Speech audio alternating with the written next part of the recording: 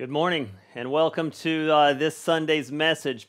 This is the final part in our 5-part series on asking questions about things in the life of Jesus, the fact that he would come down to us and be human amongst us, the fact that he would teach and perform miracles to us, the fact that he would go to the cross, that he would raise from the dead. Do any of these things matter? And does it matter that we hold to these principles as biblical doctrine? And today we're going to look at the return of Jesus Christ. Now, the return of Jesus Christ is different for a lot of people. You see, there are so many details to it, but at the same time, the Bible doesn't give us all of these details. And so some people like to jump headlong into these kinds of things and just dig and dig and dig and will oftentimes even read things that aren't necessarily there, just in an effort to try to find what is going on, what will be the process of this.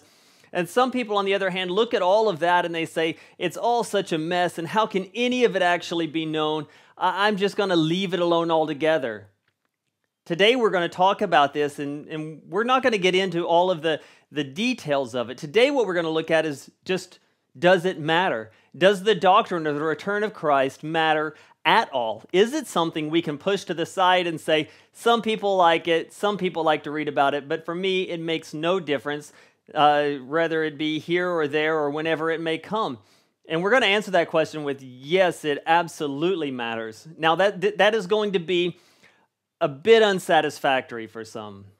Some people are going to want to say, well, Tim, I think we should learn about some of these details and we should look into these things. And I agree. I think what happens next is an important thing for us to study. So this is what we're going to do. We are going to put together a Bible study, and we are going to start a Bible study on Zoom, not tonight, but next Sunday night we are going to begin it. We'll get to you the details of how to sign up and how it is, what time it is we're going to meet. All of those details will be coming to you later. You'll have an opportunity to sign up for that. It's not going to be the kind of thing where you're going to have to sign on and you're going to have to talk and feel awkward and all that kind of stuff. The way it's going to work is this, that I'll be doing the majority of the teaching, and then you'll have opportunity in a chat to ask questions along the way, and we can answer those questions, and we're going to do this weekly.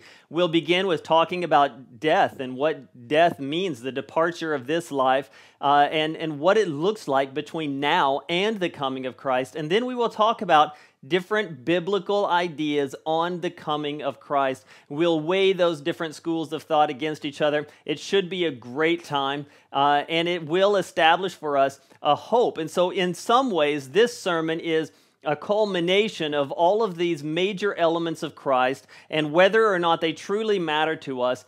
And it is an introduction to a study of eschatology, next things, the life after this life, and the coming of Christ. And so let's just go ahead and get started. The first thing that I want to point out to us is that this matters because this is the promise of God. If you would look with me in John chapter 14. And at this point in John, what Jesus is doing is he's preparing his disciples for his departure, for his journey to the cross. And in John chapter 14, he says this, "Let not your hearts be troubled. Believe in God, believe also in me, because in my Father's house there are many rooms. If it were not so, would I have told you that I go to prepare a place for you? And if I go and prepare a place for you, I will come again and will take you to myself, that where I am, there you may be also." Now, I want to be careful not to get ahead of myself because, to be honest with you, all three of my points appear in all three of the passages that we're going to look at. So particularly what we want to look at in this passage is the idea that Jesus promises his disciples that he will be coming back for them, that the only reason he left was to prepare a place for them.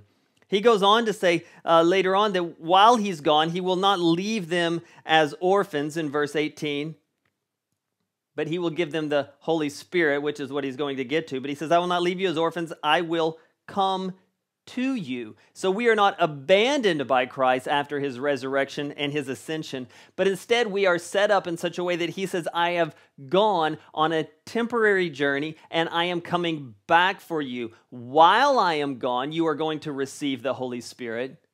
But you're not orphans, you're not fatherless, you're not without me. I'm just going to prepare a place for you, and I will be back. It matters that we believe in the return of Christ. It matters that we talk about it. It matters that we live with it in mind, because it is a promise of God. And if Jesus does not return, then Jesus has lied to us.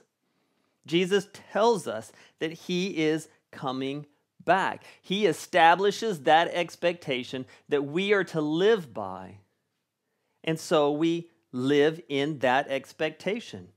Christ has told us he will return. He most certainly will return. The next thing I want to point to is I want to point to the fact that this return of Christ is our expectation in Christian life. We live in such a way as to expect the return of Christ. There are so many ideas out there about what it means to be a Christian and how we live the Christian life and things that we do and things that we don't do. And all of those things are good. And we may even argue that these things come from an expectation and living out the idea that Christ has died for me. And so the cross and the atonement and the grace and the mercy that we have received, we love because we were first loved. That is very true. But another reason we live the Christian life the way we live the Christian life is because Jesus will be returning. He will come back. Look with me in Matthew chapter 25.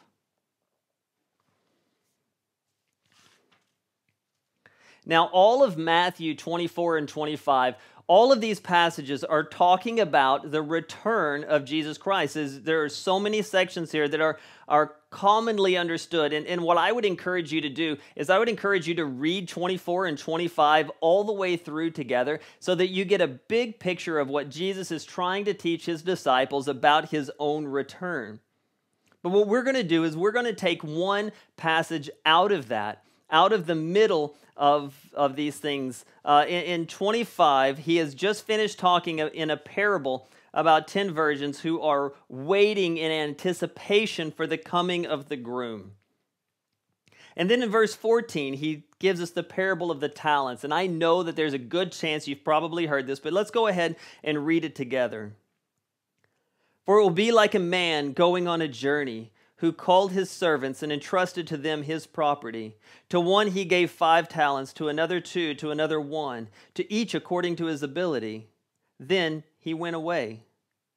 He who had received the 5 talents went at once and traded with them, and he made 5 talents more. So also he who had the 2 talents made 2 talents more. But he who had received the 1 talent went away, dug in the ground, and hid his master's money. Now, many of you have heard this, and I'm sure you've heard lots of sermons on this, but I want to take a moment and just establish what is going on. The master has left his servants, and in leaving his servants, he has equipped his servants according to their ability. So he has assessed them and he has equipped them. And when he leaves, his servants take opportunity to apply what they have been given. Now, sometimes I find it almost unfortunate. A talent is a currency. It's not necessarily an ability. And so we look at talents, and a lot of times we have to admit, right, this story has come down to us like, oh, well, you know what, I'm not a terrible singer, so I should join the choir. After all, it's the talent that God has given me, and I need to apply that talent in such a way as to serve Him, and I better not bury my talent because that would be less than optimal. Now, you know what? That may be the case. Maybe God has equipped you in such a way that you have an ability to use your gift in such a way as to bring honor to Him. And if you feel convicted in that way, 100%, by all means, you need to apply that gift. That is the teaching. But I want us to understand that this teaching is in the context of the discussion of the return of Christ. And I think when we see it in that light, we understand that there is something far more powerful, far more imminent that is taking place here. You see, the master being Jesus, we being the servants, he has gifted us and he has departed. So he has given us the Holy Spirit. He has given us the gifts of the Spirit. He has assigned us each according to our abilities, and he has gone away. Some apply these things well. Some sit for fear that they might mess things up or that it wouldn't be just perfect. And then it says this. Now after a long time, verse 19. Now after a long time, the master of those servants came and settled accounts with them. So the master has gone, and Jesus is declaring himself that master. He is gone, and he has returned. So again, just like we had in John chapter 14, the promise that he would return, he goes and then he returns to them to settle accounts with them. And he who had received the 5 talents came forward, bringing 5 talents more, saying, Master, you delivered to me 5 talents. Here I have made 5 talents more. And his master said to him, Well done, good and faithful servant. You have been faithful over little, and I will set you over much. Enter into the joy of your master. And he also, who had the 2 talents, came forward, saying, Master, you delivered to me 2 talents. Here I have made 2 talents more. His master said to him, Well done, good and faithful servant. You have been faithful over little. I will set you over much. Enter into the joy of your master. Now, I want to take a moment and I want to pause here looking at these 2 faithful servants. Sorry for the spoiler, the third will be unfaithful, but I want to show you what has taken place in here. You know, a lot of times people look at their opportunity to give to the church and they look to the pastor and they say, well, I can't teach. I don't have seminary degrees and I don't speak well in front of people. I can't teach, so I am of no use to the church. And so I sit on the sidelines and I do little. Not realizing that not everyone is given a position that is an upfront, visible work. Maybe you're great at organizing a kitchen and keeping it clean. We need a kitchen organizer at our church right now. Ours has served us for years, and we need someone to step into her role as she has taken the opportunity to step out of that for now. You know, one time I had this great opportunity where a man came to me. He was walking. He was at sort of this crisis of faith in his life, and he was walking past the church there in Toronto where I was pastoring at the time. And just walking through, he stopped and just felt the urge to come into the church and talk. And we had the opportunity to talk about what the gospel is and what it means to our lives, that it's not about us doing better, but it's about what Christ has done for us on the cross. And the man became a Christian, and he was baptized. And in our conversation, he made a very interesting statement to me. He said, Tim, I want to give back. I want to be a part of the church. I'm so excited for this, but I'm just not ready to teach yet. I don't know anything. I'm going to have to just kind of ride along. And I said, well, what do you do for a living? That's not always the test of what you have best to offer the church, but sometimes it's a good starting point. And the man said to me, he said, well, I don't know how it really affects the church, but I design theme parks. And I was dumbfounded.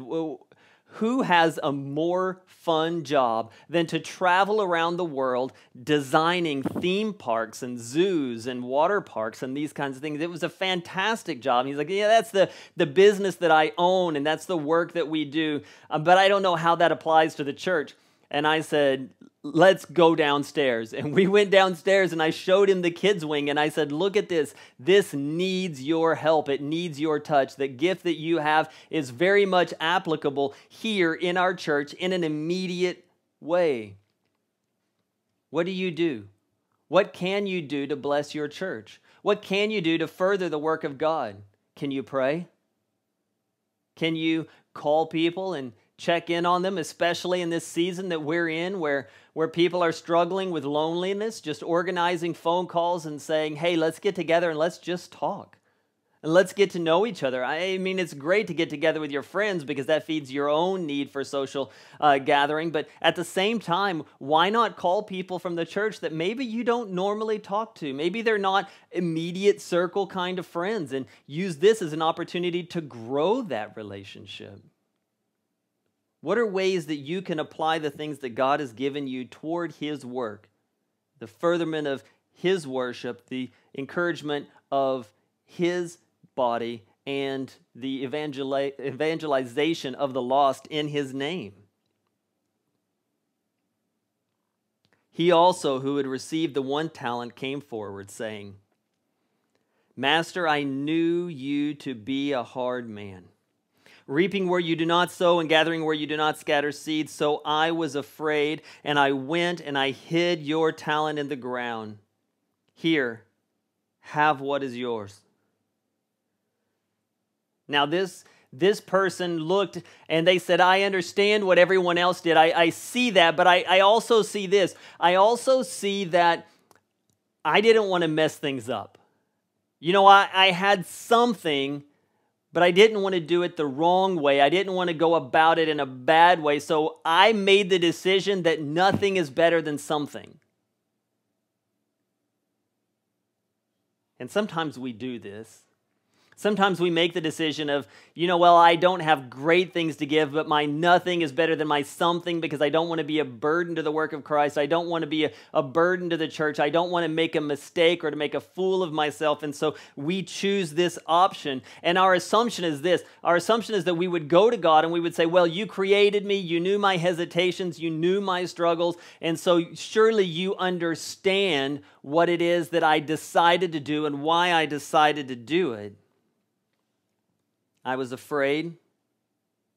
I didn't lose what you gave me, but I didn't turn it into something more. I didn't invest it. I didn't apply what you gave me. And his master answered him in verse 26. You wicked and slothful servant. You knew that I reap where I have not sown and gathered where I have not scattered seed. Then you ought to have invested my money with the bankers. And at my coming, I should have received what was my own with interest.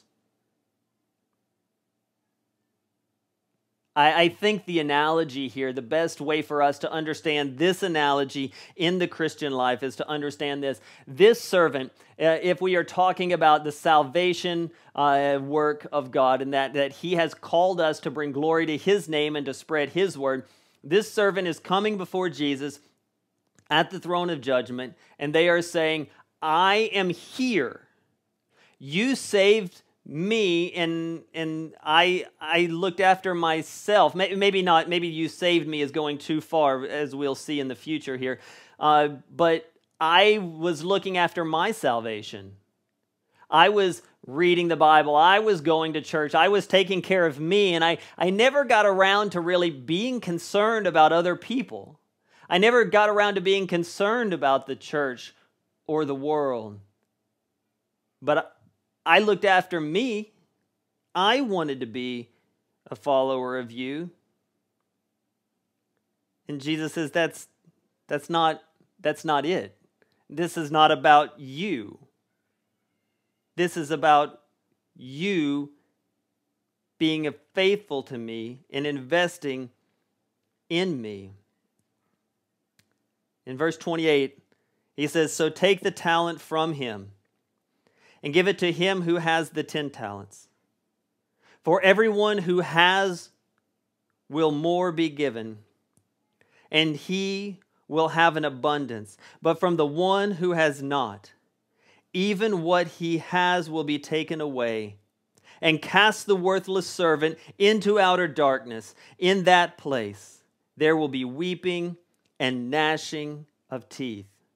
Now, I want to be perfectly honest with you in this. I want to be perfectly honest with you to say that he would call him a servant and that this servant would find themselves in what is obviously a place of hell is a bit confusing to me. And I don't know exactly how this works. This is by no means saying that if you are not faithfully working, then you will lose your salvation. I think the rest of the Bible tells us that that's not how we're supposed to read this. I think what it is telling us instead is that this servant was only pretending to be faithful and devoted to his master. He was looking out for himself, and he was not looking out for his master's plan. I think that is the best way to read this.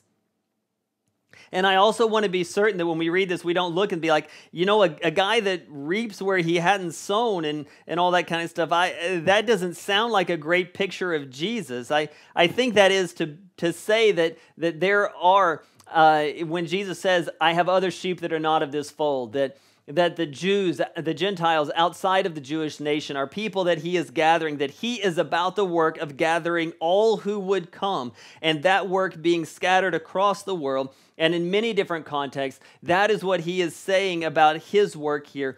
And this servant says, I knew that, I understood it, and I looked after me. In the end, he was not about his master's work. He was about himself. He was not about the proclamation of that which his master was for. He was about taking care of number one.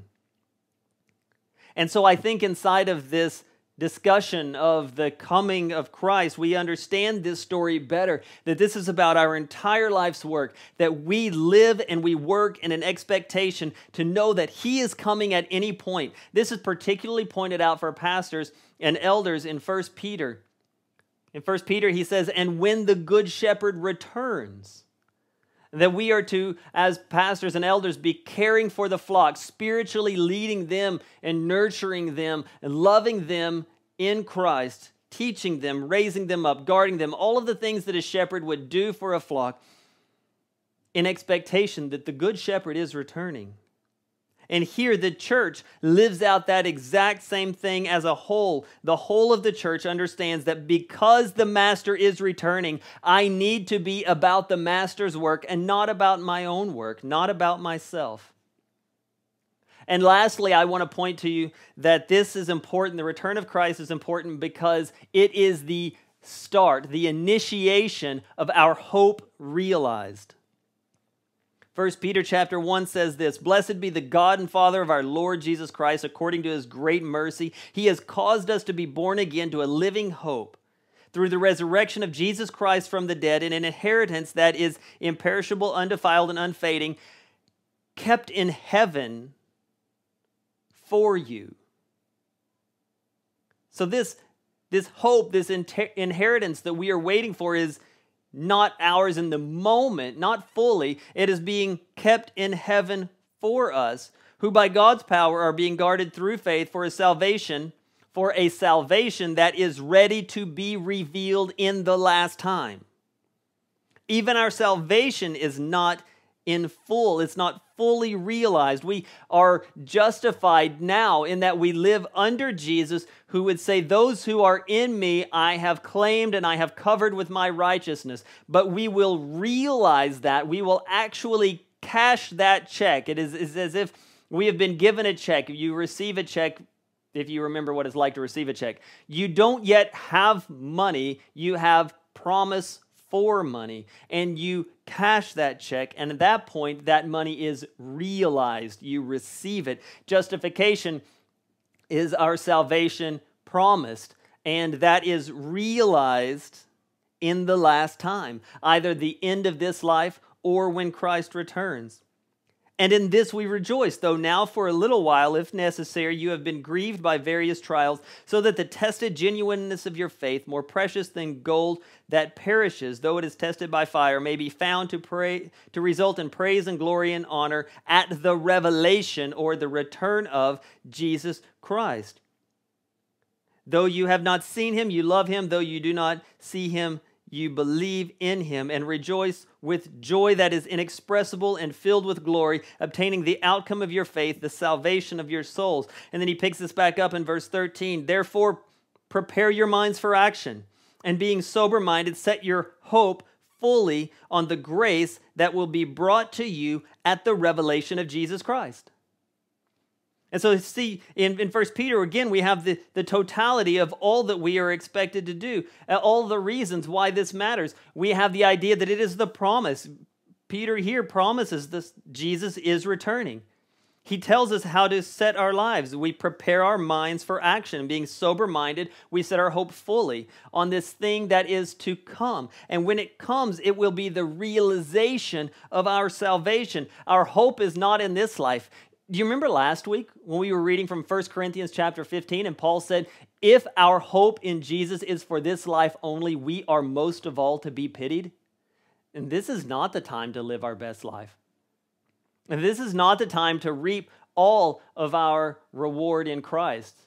Now, there is an already but not yet way that we live in Christ, and that we already have much joy and peace, and we are carried by Him, and He works in our hearts, but we have not yet received that in full.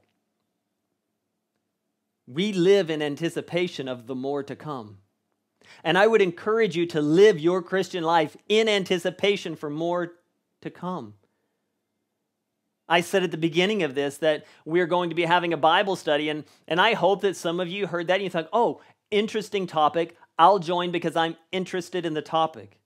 I want to speak to another group of you. I want to speak to the group of you who may not be interested in the topic. And I want to tell you, you need to be interested in the topic. You need to join this Bible study if you're not interested, because you need to understand why it is so important that you would be interested. And Peter tells us that we live in expectation of that day. And if we're not interested in that day, then we have no anticipation of it, no expectation of it. If we live our Christian life for this life only, we are doing well, but it is insufficient because we are living for a temporal thing instead of living for an eternal thing. And God has called us to live in light of His return, the keeping of His promise, the expectation with which we live in as Christians, and our hope realized, that initiation of our hope realized, are the things to come. And so, yes, they matter. I want to take a moment, I want to pray with you. Father God, I thank you for the opportunity that we have to come into your word. God, I thank you that you came first as the child, raised up to be our teacher, our sacrifice, to stamp your seal of authority in your resurrection. God, I thank you for your promise that you are coming again. And God, with saints of old, who would cry, Maranatha, come Lord Jesus. God, I pray that the call of our church would no longer be so strongly temporal, but God, that we would live with this holy expectation of our hope realized, and we would long for the day that you would return. God, I heard just this morning someone say that the only two people who really understand this are people who live in physical, financial pain, social pain in this life, who just want it gone. And those people who are so in touch with the weight of sin that they just want the burden of sin lifted, that these people who struggle in this way are living in anticipation of your return. But God, that there are so many of us who have become comfortable in this world. And instead of grappling with the already but the not yet, and instead of praying, come Lord Jesus, we find ourselves in a place where we just say, here and now is good. And this is sufficient. This is heaven enough for me. God, may we not sell ourselves short. May we not sell you short. God, allow this to build in us an urgency for the gospel, an urgency for the ministry, knowing that our friends and our family are in these places where they will, at your return, either be glorified and honored and raised up for good and faithful servants, or they will be cast into a place of darkness, separated from you.